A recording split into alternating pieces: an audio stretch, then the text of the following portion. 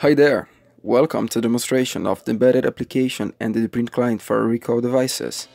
We will show you the processes of authentication, account assignment, document release, and conversion.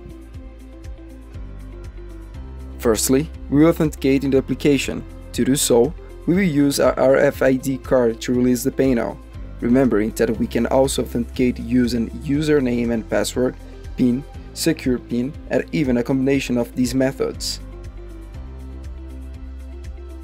This is the action menu. It centralizes all options available for the final user. The documents sent by the users are available under the option My Documents. If you want to check the details of the document, click on the 3 points to the right of the document. Now, we will release the document that was sent. It's simple. Just select the document, choose if you want to convert it to mono or duplex, select this document account destination, and confirm the process.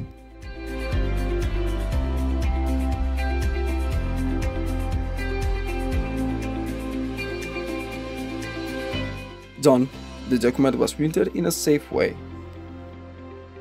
That was a demonstration of the nddPrint client's main characteristics for Ricoh devices. For further information, visit us at nddPrint.com.